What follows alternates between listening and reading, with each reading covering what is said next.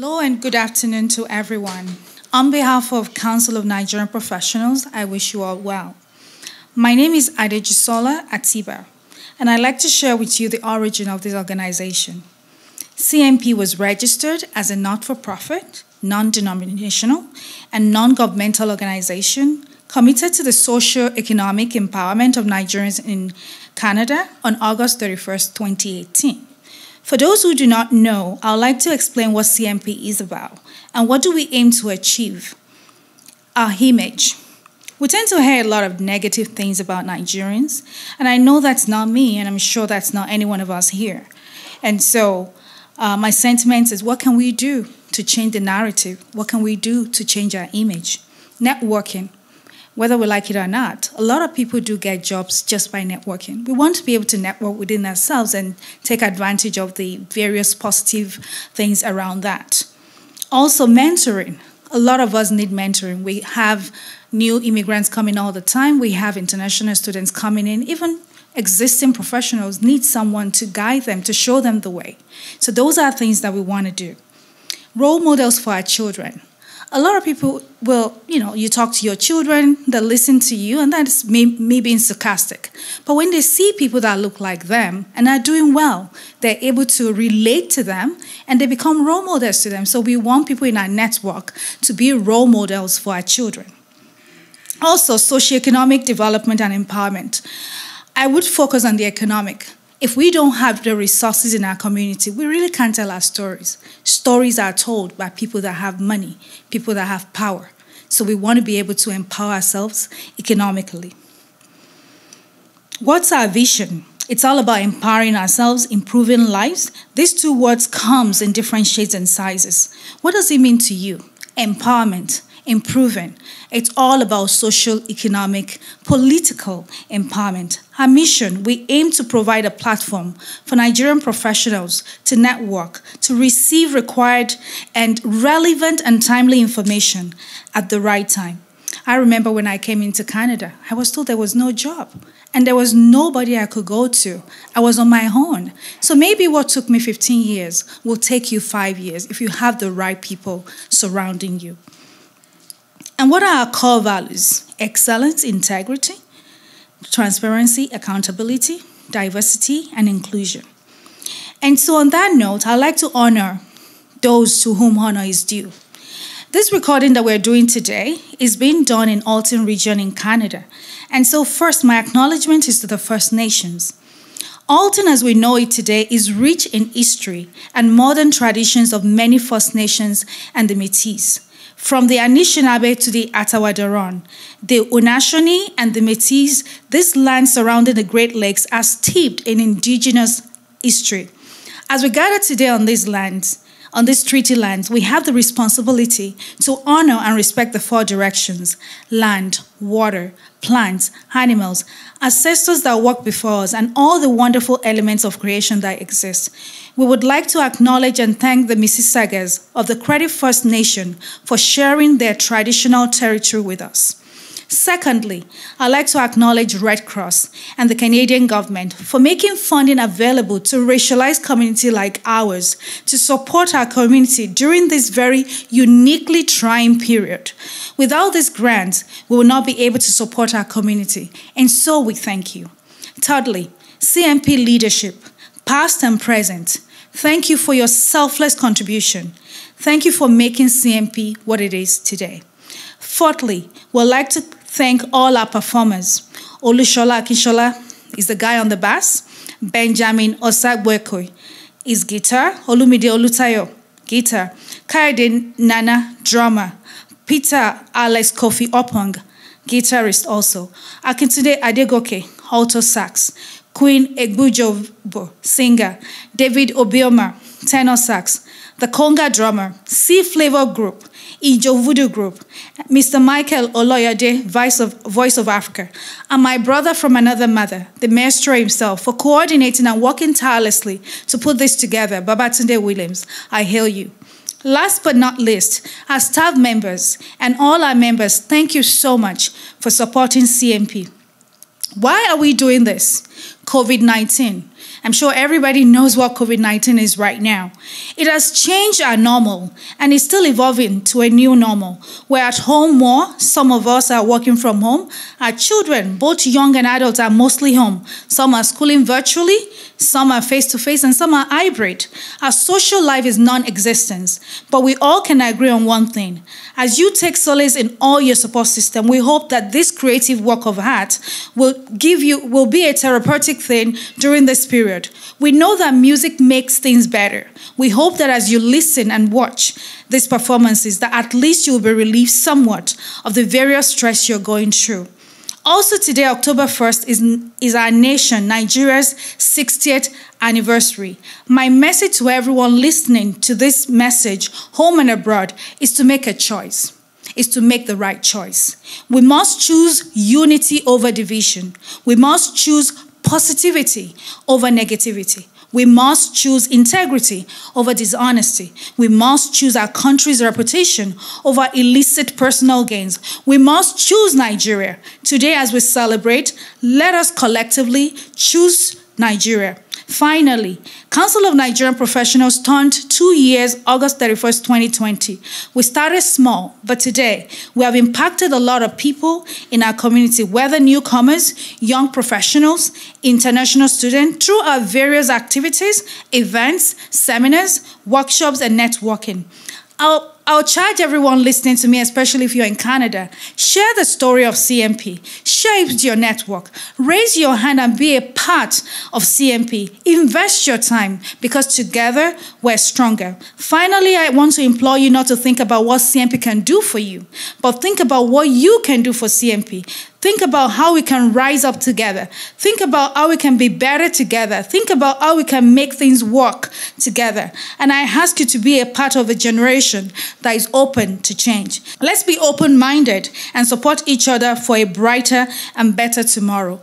Long live the Federal Republic of Nigeria, and long live Canada, our home and native land. Thank you.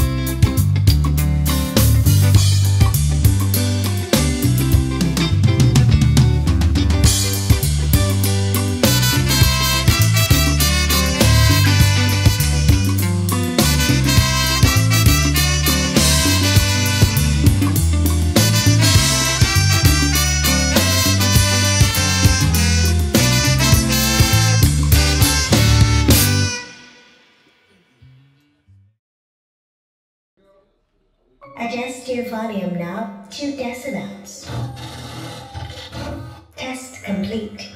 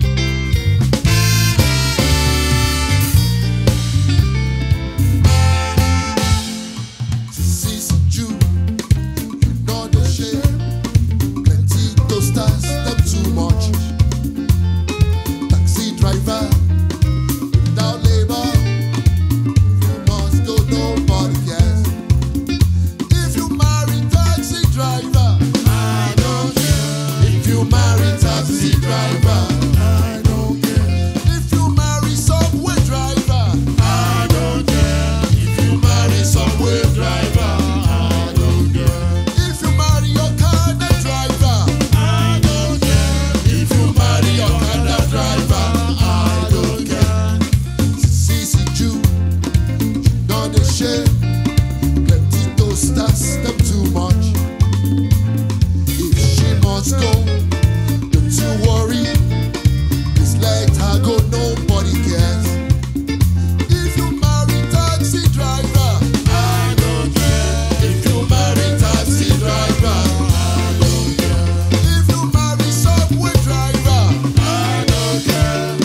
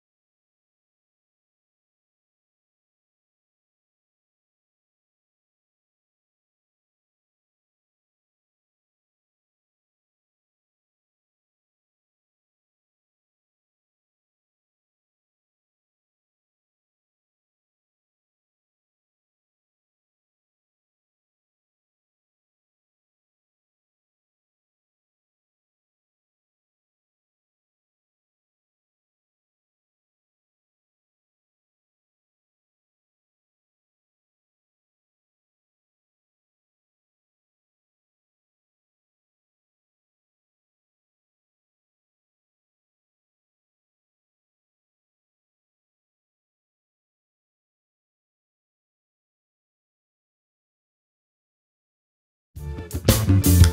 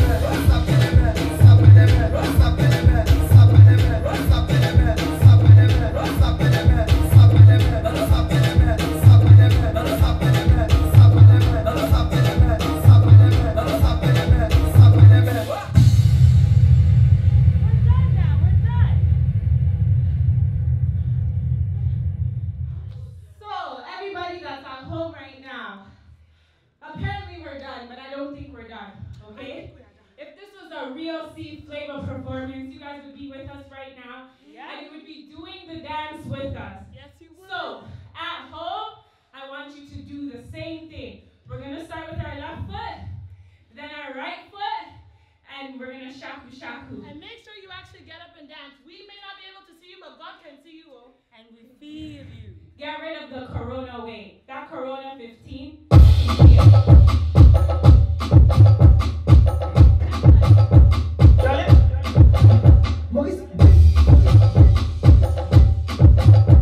Can I see your dancing just a bit? Let go. Left leg. Right leg. Shaku shaku. Shaku shaku. Pilolo. Pilolo. Now do what you like. Do what you like. Left shoulder. Right shoulder. Quara quara. Quara quara. Boga boga. Adi. Boga boga. Now do what you like. Do what you like. We are warmed up. No dance. No moves. Challenge. Choco body, choco body, choco body, choco body, choco body, choco body, choco body, choco body, choco body, choco body, choco body, choco body, choco body, choco body, choco body, choco body.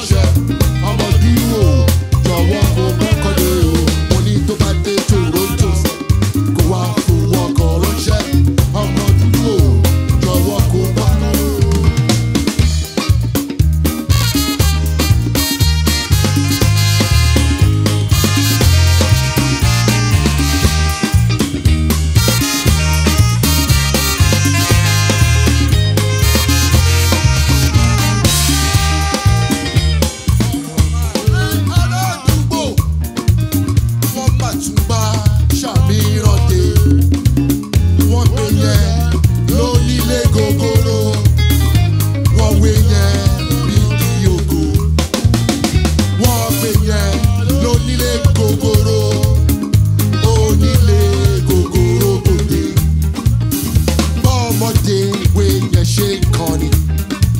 Bye bàbá wé àdèwé. Wọ́n wé yẹn àtúrí gàgàrà.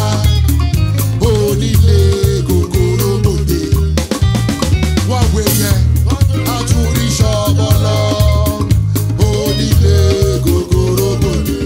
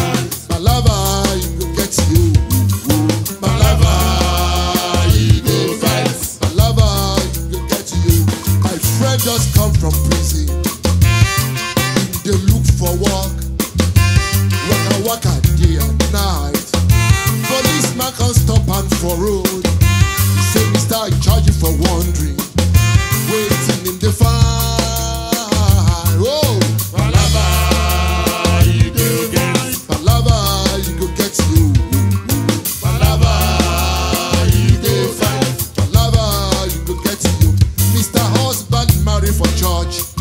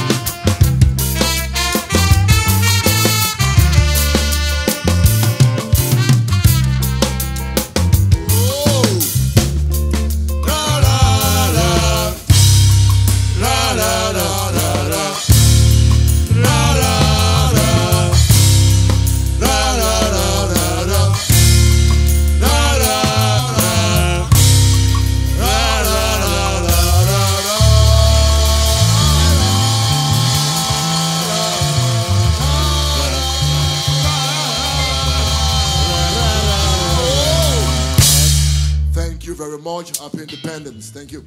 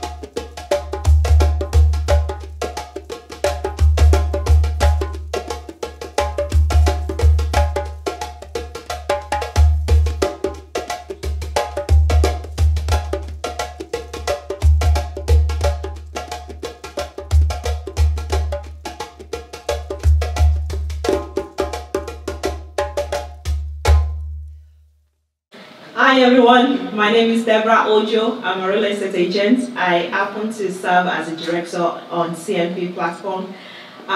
We are a Council of Nigerian Professionals, taking care of the professionals, making sure we are well represented in the professional world. I want to say a big thank you for all the artists that is working on this project. I want to say a big thank you to Red Cross that has provided us with the funding.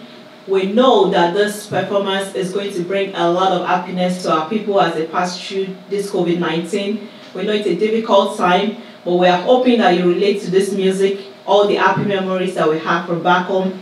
Thank you so much. Thank you so much to all our artists, Baba, for coordinating. I want to say thank you to Olumide Olutayo, Benjamin Osagbe Ho, Peter Alex, the dancers, Akintunde Adegoke, Queen Hehu Jobi, David Obioma, and Aminas. Thank you so much. We hope that you connect to these memories. We hope that you don't let these memories go. We hope that your children will get to know this music and they will help you tell them the stories behind each and every one of these songs. Thank you very much.